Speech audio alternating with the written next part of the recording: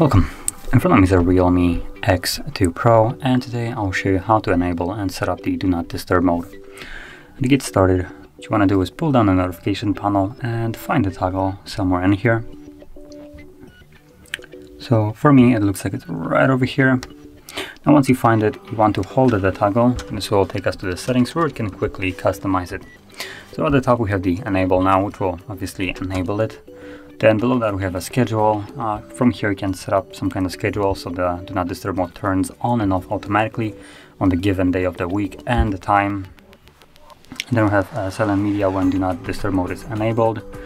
So if you want this, turn it on. Now below that we have exceptions for notifications, calls and messages.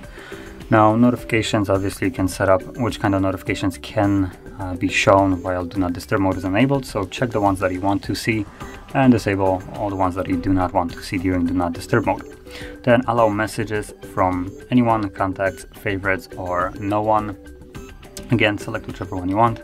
Calls has the same options as you can see, with a key difference here for calls and that ring for repeated callers. So if someone calls us twice within a 3-minute period, they will be able to get to us basically bypassing whatever will be set right here.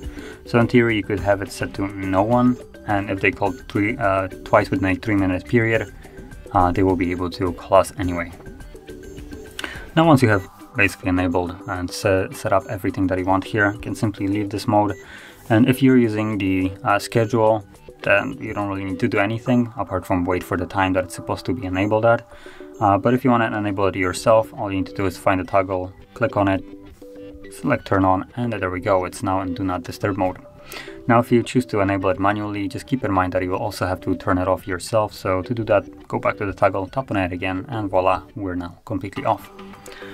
So if you found this very helpful, don't forget to hit like, subscribe, and thanks for watching.